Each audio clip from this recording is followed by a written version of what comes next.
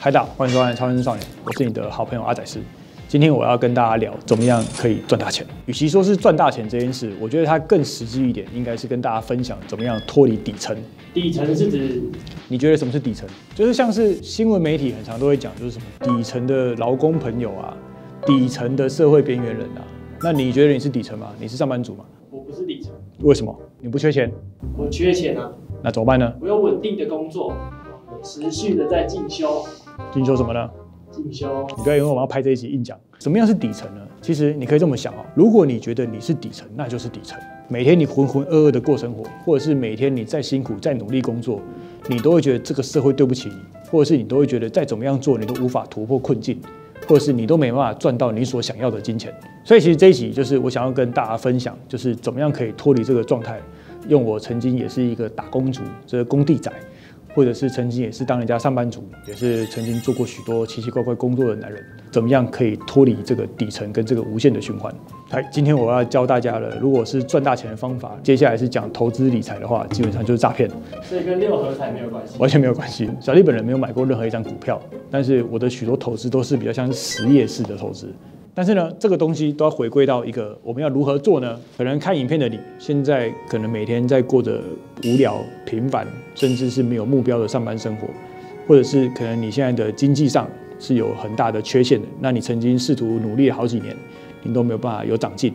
那今天我就来跟大家分享一下这个心法。有没有感觉到我讲的是心法，不是办法？办法就是说，我现在台积电很红，你去买台积电的股票，那你就会赚钱。但这件事情它不是永远都会一直这么做的，因为首先你要了解的第一个逻辑就是，这个世界上所有的事情都在改变。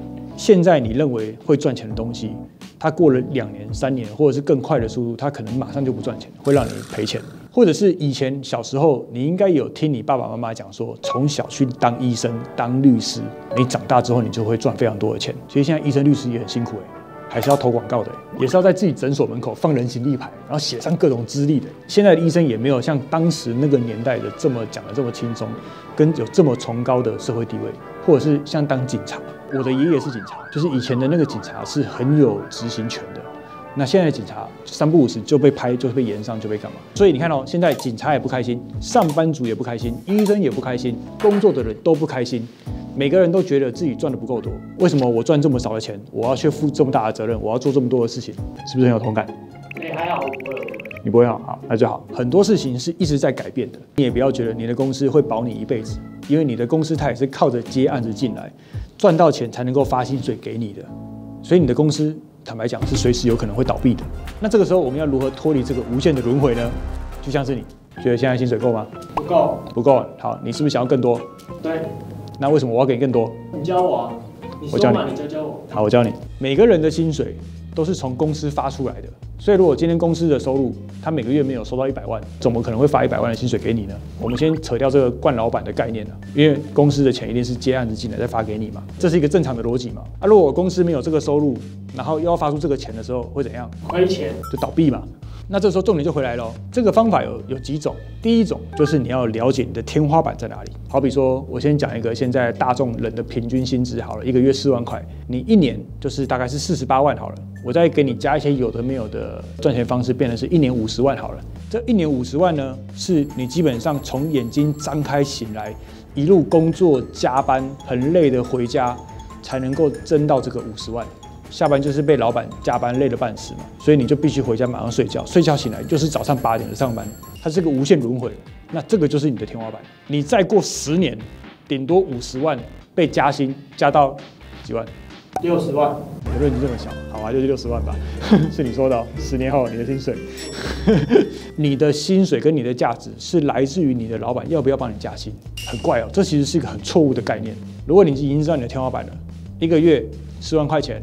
1年你大概可以赚50万的这个概念之下，你还有没有别的可能跟空间？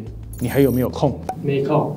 你怎么会没空？你上班才8小时，你怎么会没空？有空。我说的没空是每天被加班加到12小时的那些人，或者是你回去你只能躺平睡觉的人。这些人他其实是没有天花板的，而你其实是有空间，但是你却不认为那是空间的人。通常赚钱有分3个 level。Level 1用时间去换钱，用青春去换钱，这些你我都经历过。Level 2就厉害了。用技术去换钱，你的另外一个技术，它能不能去做人家做不到的事？老板我在技术这个层面上可是有所琢磨的。你在这个工地里面你去哪边找到一个会做装潢、会做木工、会焊接、会钣金的人呢？所以我就可以把我的价钱拉高嘛。如果我开出了一天我要20万，没有人要嘛，丢高，我为什么要有一个一天20万的人？市场不接受嘛。就像是你们所期待的薪资是一样的。你想要1年100万嘛？除非像跟我做了3、4年的那个同事一样，你有没有想过有什么能力是他有你没有的？很多。对那就对了。但我就是泄露出了他的薪水，说到 label 税，用别人帮你赚钱，打造一个市场。我是不是用钱买了你的时间，在 Level 1的时候？但是对我来说呢，我在 Level 3，我用你的能力去帮我工作，赚到额外的钱，赚到公司的钱。当然 ，Level 3还有很多种形式就不一定是开公司。有些人就是靠着人脉介绍也有什么看高或者是用顾问的方式或者是用许多不一样的公司形态或形式或者是用很多不一样的团体社群然后去做这件事。这个有机会我们再开一集跟大家分享。所以这集有一个重要的分享的第一个观念跟第二个关键就在这里。你除了工作之外，你能不能有拉出另外一个空间？这是我人生转变的 Level 1。因为其实当时我的工作有非常多种，我同时一天会上到3种班，但是3种工作我会有一种是用时间换钱的，一种是用技术换钱的，一种是用生产换钱的。所以我把原本我的有空的这个空间变成是做别的工作。但这件事情早晚会死掉的，你知道吗？你再这样工作下去，我会过劳死。所以当有一年我意识到说我原来这样子我会过劳死的时候，你必须要改变你的生活，改变你的公司，改变你的环境，改变你的条件。我刚刚讲的第一个条件是，如果假设今天你的工作不是你满足的金钱跟薪水，或者是不能让你学到更多、更大或更有未来性的东西的时候，但你同时又没空，家里都要加班的时候，那除非你非常满足于现在的薪水，不然我就会奉劝你换工作。但换工作是一个风险嘛，有可能你换出去的时候，没有人用这个金钱请你，或是用更低的薪水请你，所以这个时候你就要有自知之明，就是你一定要换到一个东西，要么是钱，要么就是有空。因为当你没有空，就是没有可能。你没有空，你就不会去接触更多的人，你就不会有更多的人脉。你没有空，你就不会去学新的东西，你就不会有更高的薪资。那你没有空，你就不会去touch到更多的领域。当然，这个讲的结构很简单，但是我用一个最现实面的分享跟大家听，就是大家会看到我的频道，是不是因为我做了 YouTube 的频道，所以你才会看到我嘛？这因果循环是这样子的嘛？好，那为什么我会做 YouTube 的频道呢？其实没那么复杂了，因为我有空，因为我挤出了空间跟时间出来。但是我在做 YouTube 频道前，其实我的工作已经非常的爆炸，非常的忙了。我的案子1年其实都已经排到明年、后年、3年后了。我当时挤出了一个空间跟一些资金，造就了这个可能。所以现在你在影片中你会看到我会用因为超认真少年这个名称跟这个名义，而去到了别的国家去做别的案子，而去认识了别的企业2代，而去认识了别的工作跟专业的人士。也因为这样子创立了这个平台，让这个平台很多台湾的工业人可以在这个平台里面去有更多的发展跟可能。这个就是我所挤出来的空间跟机会。所以回来假设我在4年前我没有拿来做频道，我把我的有空拿去打电动，我把我的有空拿去睡觉，我把我的有空拿去打手枪，会死啊！我把我的有空拿去做别的事情的时候，那它就不是下一个投资跟下一个可能。人想要改变，不是今天想要改变，明天就会有钱，或者是今天想改变，明天就会变化了嘛。所以，如果今天你要归纳出3年后的你希望你的收入可以到多少，或者是你的工作环境可以变成什么样，或者是你的机会有可能有更大的可能的时候，那你就要回头来现在评估你自己现在的状况，到底有没有钱，有没有时间，有没有空，还有没有体力。当你了解我们上面讲的 Level 1的第一个概念的时候，我们要进入 Level 2。你通常出来工作，或者是你以前在学校上课的时候，你应该都有学习到一些技能。所以你的这些技能，你不要尽量只花在公司里面，或者是花在你用时间去换钱这件事。你可以把你的技能拿出来做交易，对等的交易，利益上的交易。也就是说 ，Level 1现在你已经有一些实力了，你有一些技术了，不管你会拍片也好，做工也好，装潢也好，你会画图也好，现在你可以进到 Level 2了。Level 2就是同时你有空，你可以把你的技能或你的技术跟别人做交流，跟不同的领域或者是跟不同的行业合作或者是跟不一样的人去做交流，或者是做切磋你才会有 update 嘛。很多人的 Level 2是造就他转换一个很大情境的时候。你有没有听过，就是很多富2代一起工作的时候，就做什么都会成功？因为他们赢在起跑点。他的起跑点是什么？除了金源扣掉了之外，钱之外，环境有关系吗？其实环境是一个很大的关系，因为他的视野不一样，所以你的人脉里面，你必须要有跟你有不同样视野的人，其实很多在企业家的2代的小孩里面，他们从小其实赢你的东西都不是钱，因为坦白讲，在现在这个年代里面，甚至是你你才出来工作1、2年而已，你都可以从银行里面贷款到100万出来创业，你一定可以的。就是每个人他一定都能够办到一个贷款出来做创业的，但为什么你不办？你要来上班？可是明天就去办。可以啊，我绝对支持你啊。但是你知道台湾99%的公司都会倒闭，通常撑不过3年，第1年会95%会倒闭，第3年99%全倒，只剩1%。现在你面前的人就是那1%。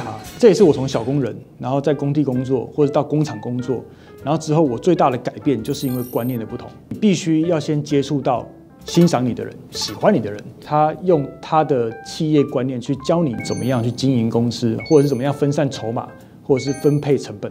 这个是一个很难的课，从小到大学校没教过，但他为什么要教你？第一个是你跟他没有交流啊，第二个是你没有利用价值啊。假设今天我不管你什么样的奇葩的才艺都好，你很会抽雪茄，你很会，我会骑脚踏车，你会骑脚踏车也没关系。你在骑脚踏车的中间，你就有可能会跟富2代骑到脚踏车，或者你有可能跟公司总经理一起骑脚踏车。但是你不去骑脚踏车，你就永远不会遇到这些人去骑脚踏车。所以这重点来了，你有什么样的特殊才艺跟专长，它都有可能造成你的人脉跟你的视野观的不同。以我自己为例，我从很底层的靠劳力的工作，到中间有一个很大的转换的原因，就是因为接触人脉。但是我会接触到这些人脉的原因，就是因为我非常的喜欢奇葩的工业知识跟奇怪的艺术文化。我常常会因为这个东西跟人家聊天，在那个平台上跟不同样的人认识，别人就会发现说，你竟然是除了一个可以做技术之外的人。你同时既然有其他的可能性跟很奇怪的涵养，我们可以出来交朋友，我们可以出来吃饭。而你知道那个东西是什么吗？其实就是人脉。还记不记得前几个礼拜，我在礼拜天我家老家的水塔爆掉了。我在礼拜天的大中午，我爸爸老家的水塔漏水了，一路漏到4楼，漏到5楼。但是呢，最后我经过打了几通电话之后，我在2个小时，礼拜天的周末，我买到了水塔，找到了16吨的吊车来帮我吊，找到了很厉害的兄弟们，就是水电师傅、电焊师傅来帮我装了一个全新的水塔。你觉得原因是什么？人脉。是因为我们做的超认真。同时，其实你讲的没错，也是人脉。假设今天我如果从10几岁在工厂工作，到现在我都没有去增加或增进这些奇怪的知识跟接触其他的人的时候，我就不会认识到制作人嘛，我就不会开了这个新媒体的公司嘛，我就不会有这个平台嘛。如果我没有这个平台，我就没有这个人脉嘛。你们是哪个平台呢？要不要这边小到一下？靠腰啊，超认真技术本位里面有10万个人，都搞得像投资广告一样。我就是在我们的那个技术本位平台问。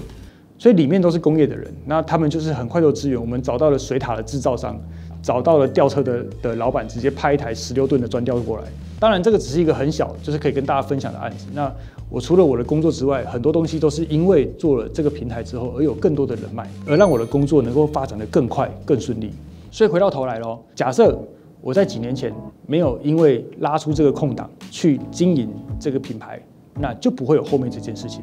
那假设我在做这个品牌之前，我没有很认真的去学各种奇怪的技术，那我也不可能会进到工程统合的这个行业里面，我也更不可能去认识很多奇奇怪怪的师傅，教我很多奇怪的技术，也更不可能造成现在能够在拍网络平台教大家很多奇怪技术的人。没有时间的话，就换掉会占掉时间的工作。对。那没有兴趣的话，就没办法用兴趣拓展人脉。但是你知道兴趣是可以培养的吗？你确定你现在做的所有工作都是你的兴趣吗？你知道这世界上还有几百万种工作你没做过吗？你都去做了吗？这是我第1份工作。但是我还讲的是镜头前面的很多人。所以假设今天你的工作是一个无限轮回的阿修罗的修罗场，你如果不离开这个无限的轮回跟离开这个天花板，那你就更不可能达到所谓的在媒体啊、在新闻上面所看到的生活过得富裕的人。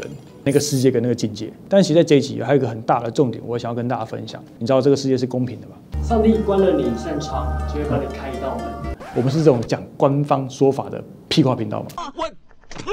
你知道，在我的工作跟我的资历里面，有非常多你所谓的眼中的有钱人，他过得超不快乐，他过得超痛苦。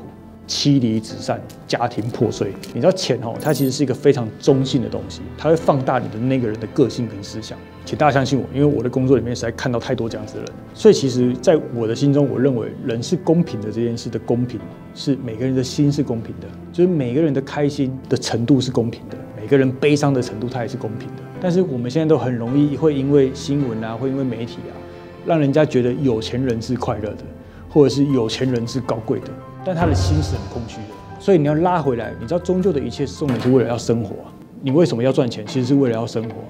你为什么要去追寻你喜欢的东西，会让你达到快乐？其实也是为了要生活啊。我们是不是越来越像这个宗教频道了？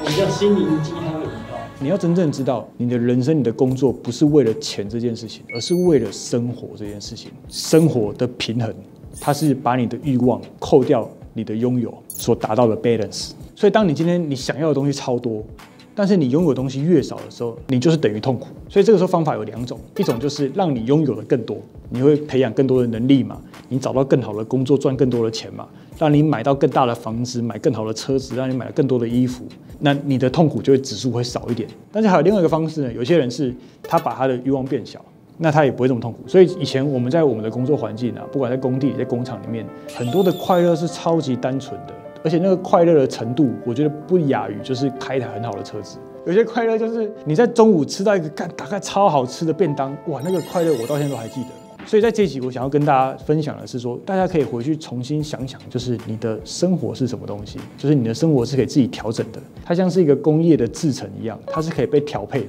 如果你是一台机器的话，你可以把它换到不一样的工厂，说不定你会更有价值，甚至你会更轻松。有可能你的这个机器的运作不会这么样的操劳。